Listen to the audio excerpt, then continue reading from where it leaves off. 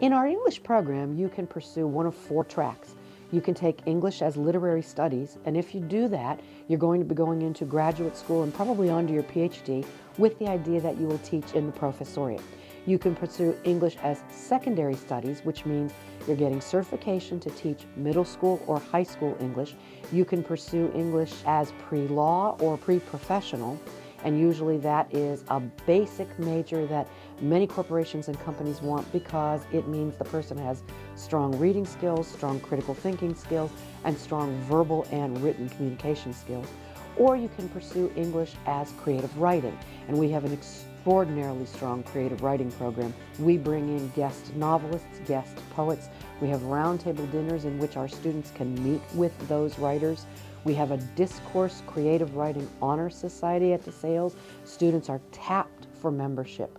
We have a literary magazine, a newsletter, and we have a newspaper on campus, all of which are available to our creative writing students so they graduate with publication on their resume.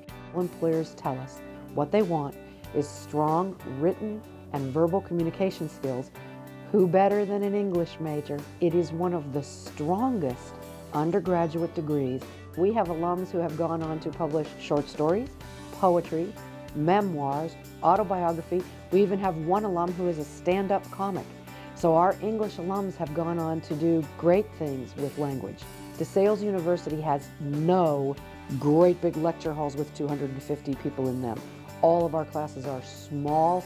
In all of our classes, we know every single student by name, and a student will repeat with various professors, so the professor will get to know you over and over and over again through a series of repeat classes.